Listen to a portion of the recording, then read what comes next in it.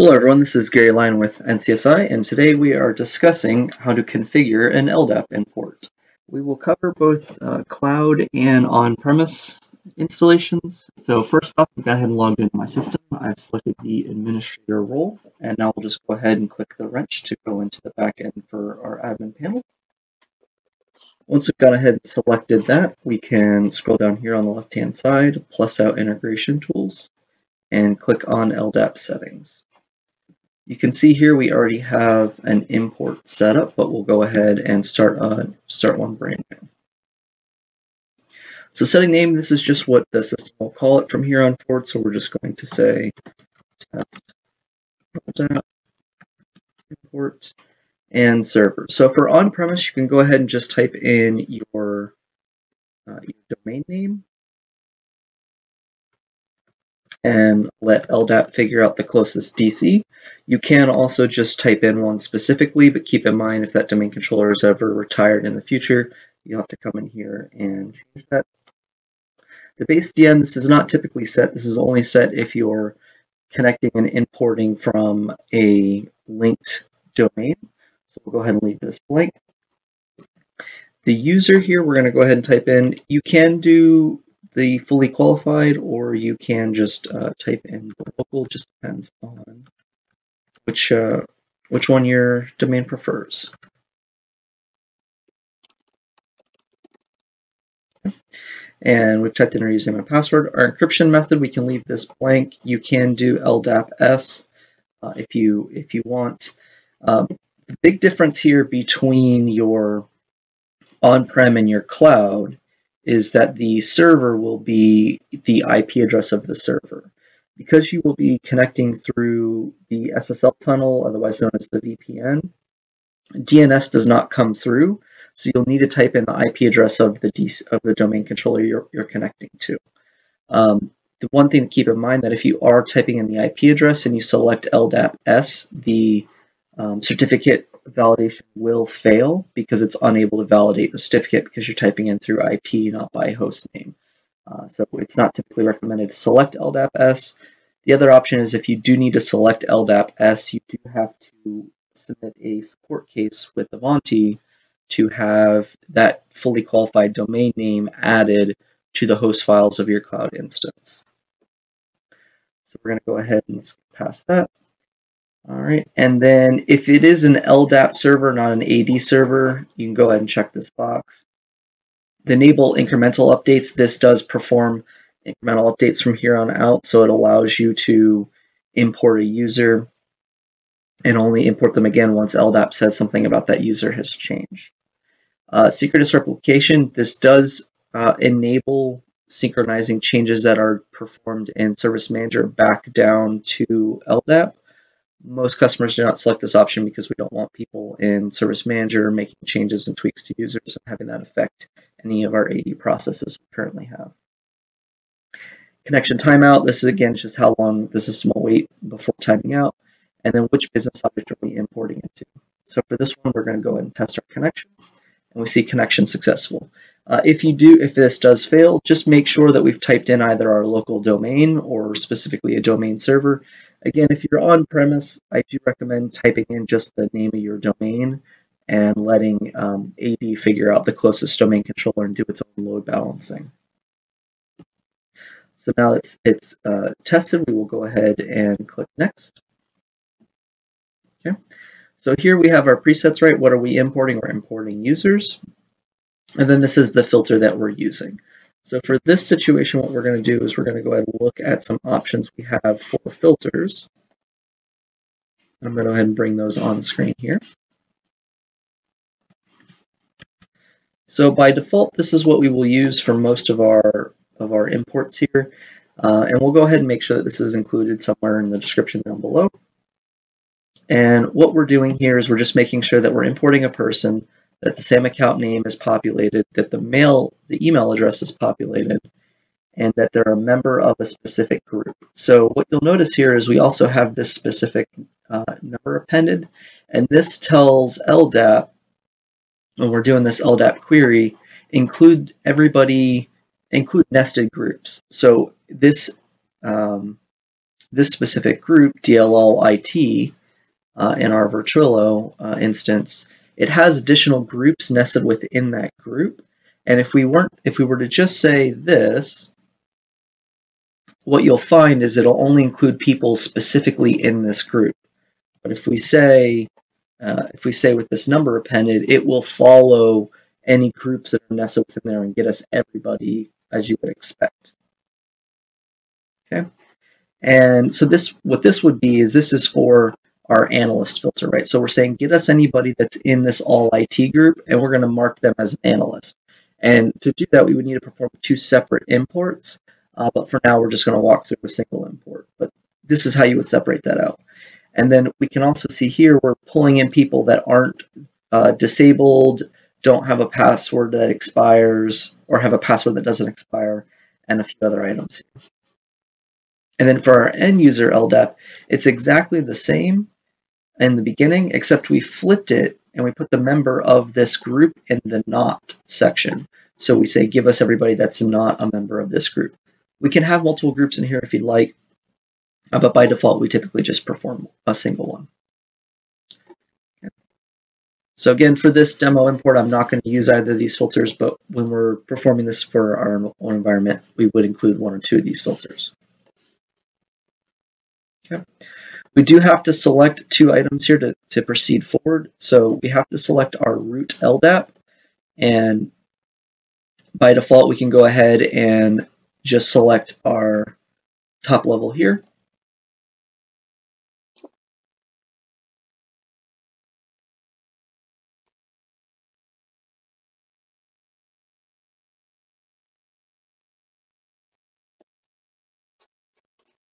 Okay. And so now that we've got this here, we'll go ahead and select our root node. So we'll plus this out and click on our top level domain. Click on that here, and we'll say add selected node as root. And then when we go through and we test this and we're looking for attributes, we want to find a user with all the attributes on it that we need. So we're going to go ahead and just find a specific person. And since I like picking on Brian here, we're going to go ahead and select Brian and select him as our sample entry. So you can see here we have our root LDAP node and our sample LDAP fields. Okay, and if we don't see, one thing to keep in mind here is if we don't see the option of a populated field in the next form, we want to make sure we go to LDAP and find a user that has that field populated and select them as a sample LDAP entry. So we'll go ahead and click next. And as you can see here, this is now, it's gone ahead and populated a default mapping for us. So this option up here says what is the primary key field to use. By default, Service Manager uses email. So if 2 people have the same email address, it marks them as the same person. If they have different email addresses, it's a different person. You can change this field as needed. Okay. And we do have some presets here. I do typically recommend, once we're done mapping everything, setting a default preset here. This will help you as you come in a second time and doing a user import to not have to repopulate and redo all of this. Okay. So we're going to go ahead and use the default login ID, the default email here. We've got our first name, our last name, we've got our phone. Team by default is set to service desk, and organizational unit is set by default to default. And then we have DN here as well. So you'll notice some of these have a checkbox set, and some of these do not. If the checkbox is set, what will happen is we will still import the user if there is no value for this field in LDAP. If that checkbox is not checked, then the import for that user will fail. So as we add attributes here, we should keep in mind that, is this needed for this user? Is it absolutely mandatory? If it is, we will leave that box unchecked and that user would not import. This is really great for helping to filter out any service accounts that might not have like an employee ID attribute populated. But if we do run into that situation and we're trying to import users, keep in mind they do not come into the system. Okay. So I'm going to go ahead and make a few changes here. So one thing that I always like to do, because LDAP doesn't always perform this, is I'm going to go ahead and modify our first name to use an expression. And that expression here is to simply just go ahead and capitalize the first letter of their name. Because sometimes in LDAP what we find is sometimes it's all caps, sometimes it's all lowercase, sometimes it's a mixed grab bag. So I'm going to go ahead and change that here with this script. I'm going to do the same thing with the last name.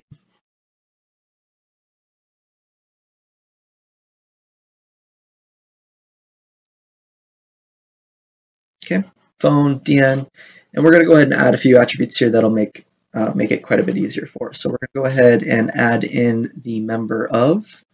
So if we scroll down here on the left-hand side, so this is the attributes here inside of heat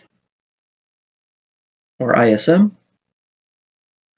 And we're going to go ahead and find member of. Okay. And on the right-hand side, we're going to go ahead and select. We're going to go ahead and select use expression, and we're going to go ahead and paste this in. So I specifically have member of this member of LDAP groups. This is a free text field, or Unicode text field, I mean. And so what I want to do is I want to go ahead and pull in all the LDAP groups that this person is a member of, and I want to separate it by a new line. We can separate this by whatever attribute we'd like, but just keep in mind that when we're processing this and doing anything in the future, we need to be able to split it easily. So in this situation, I'm doing a new line because LDAP doesn't allow a new line to be part of a name of a group. So we're going to go ahead and save. And then in this specific, in our specific LDAP, I do know we have mobile phone numbers, so I'm going to go ahead and add that in here as well.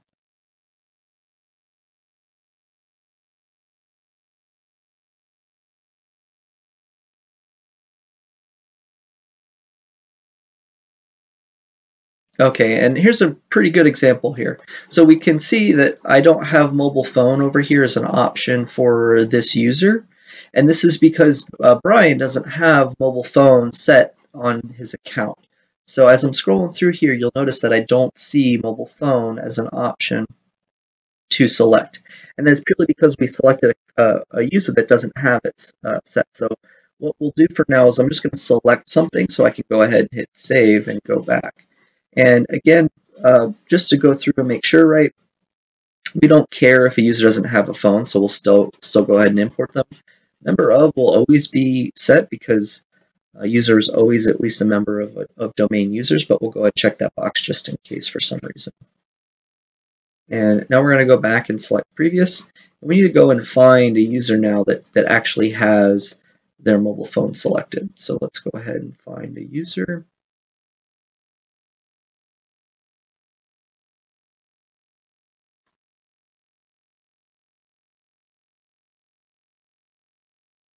And this should be a good option here. Oh, and we've gone ahead and lost our changes. So let's go ahead and just make sure that Brian's got a mobile phone set. And he does not. So in this situation, since we don't have one here, we'll go ahead and just type it in manually. So let's go ahead and grab phone 2. And I believe in LDAP it is just mobile. If it's not, we'll get an error and we can fix that.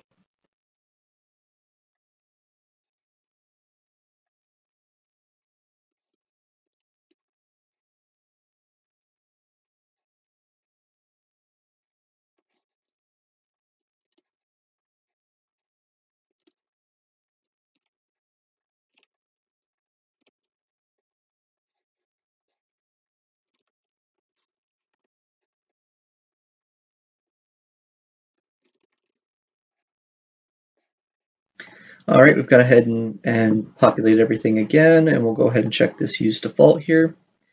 Okay, and now we're going to go ahead and scroll down a little bit more. So what we'll see here is we have our org link set up, and this will go ahead and link the user to an org link based upon what OU they're in LDAP. For this specific situation, and for most customers, that is not typically the setting that we want. So we'll go ahead and remove that this option here.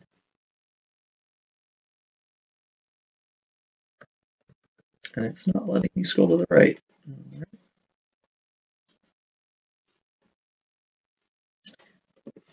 I'll be right back. All right, so in this situation, we can see it's not letting me scroll to the right. So what I'm going to do is I'm just going to hold down the control key and use my scroll wheel to adjust my zoom. We can also adjust it through the settings menu here and adjust our zoom if we'd like. But now once we zoom out a little bit, we can see that there is a little X over here. So we can go ahead and just remove this link. The other one that we're going to do is set our manager here. So we can, the heat object field name, we're going to go ahead and set our manager link. And we're going to go ahead and set that based upon the manager link here.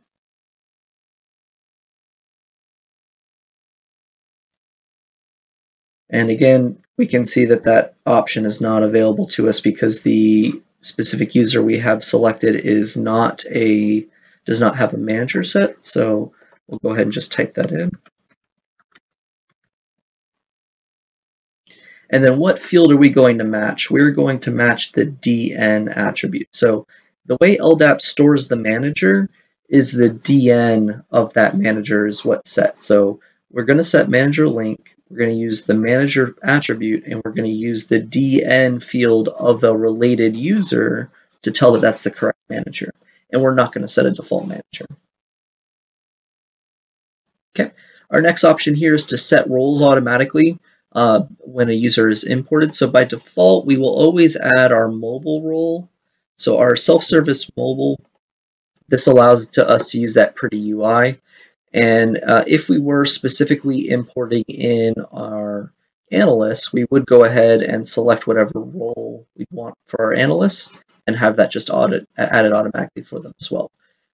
If we want to remove any additional roles that someone might have been added to, so this is a good way to enforce that someone doesn't get access to things that they shouldn't or don't need to, we can go ahead and uncheck this box and it will remove any roles that the people are in. One thing to keep in mind, right, if everybody's logging into the system with their LDAP names and the users get pulled out of a group, then they can't log in the next morning as an analyst. We have to get that fixed and rerun this import. So this is a very helpful option here, but it can cause you some problems in the future. Okay. This is the option we would select to perform an import if the certificate is not trusted. So if we're in the cloud and we've typed in the IP address and we need to do it through LDAP-S, we can still perform that import if the certificate is not trusted. Okay. Override employee login, this option we don't typically use, and this is only for a situation where the email address doesn't match the login ID. And then the add LDAP login on imported users. So this will give you the option to log in when any users that are imported can log in with their LDAP credentials. So when we hit the login screen for Service Manager, they'll have maybe an internal login, and then they'll have their external logins. And this just allows them to log in directly with their LDAP credentials. And then we can automatically disable users in ISM when they're marked as any criteria in LDAP. So in this specific situation, we can see here when the user account control field equals the value of 2, we'll go ahead and disable them. And then we can also do the same thing for expired users. So we'll go ahead and click Next. And this last option that we have here is for excluding users. This is only used if to exclude specific OUs that we don't want to import. And we can go ahead and type this in. It allows regular expressions, so we can type that in. And keep in mind it's per line. So you would have, anything here, and then your next line would be the next option that we're excluding.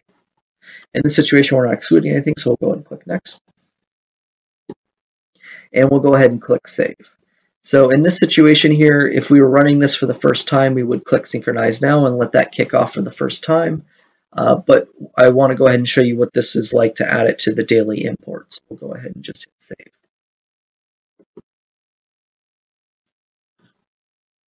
Okay, so now this has gone ahead and saved. We'll go ahead and add this now to our nightly LDAP import.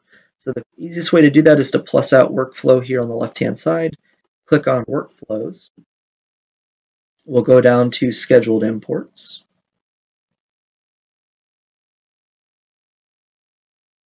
Or scheduled entry, sorry. So now that we're done here at scheduled entry, we'll find our LDAP sync.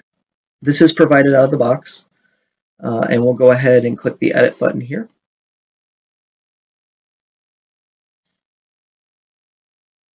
And you'll see that there is an LDAP sync. We have a started and a failed. And let's see what LDAP sync it is running. So we want to go ahead and run this new test LDAP import that we have just created. If you want to perform multiple imports, you can just go over here on the left-hand side to integration, scroll all the way down. There is an LDAP sync, and then we can run multiples as well. So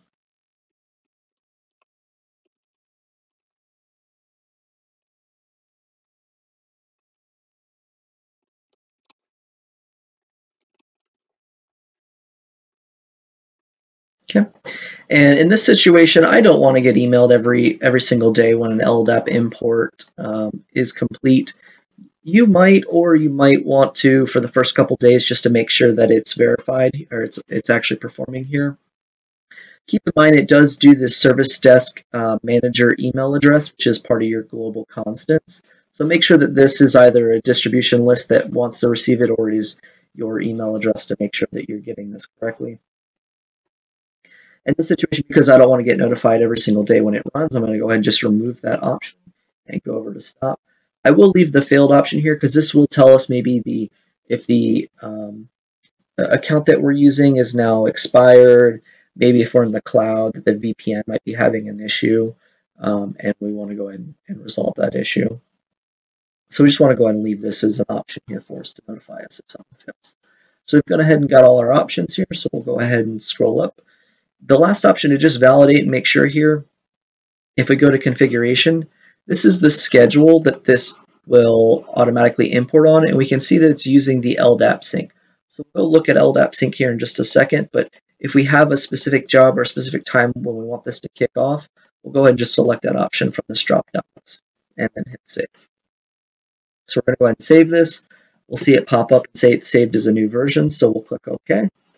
And we'll go ahead and click the little back to versions button up here in the top right. And we can see here we have a new version, but we also see the green publish icon. If this green publish icon is not clicked and set as the current version, the changes we've just made will not take effect. So now we just need to go and make sure that the scheduled job for LDAP sync runs at a time that we'd like it to run. So we can see here that it'll kick off at 4:54 p.m.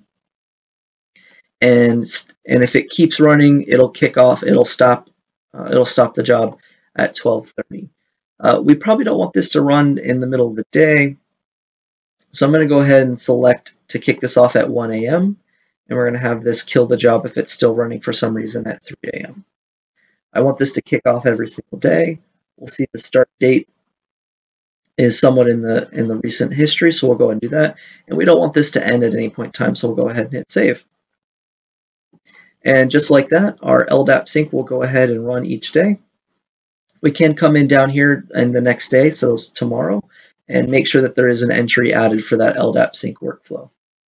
But other than that, that covers how to go in, create an LDAP import, modify it for any of our recommended changes, as well as go and set that import to occur daily, and then to go ahead and make sure that it's running at a time that makes sense for our infrastructure. So that's it. If you all have any questions, please feel free to reach out to us here at NCSI. Other than that, thank you very much for watching and have a great day.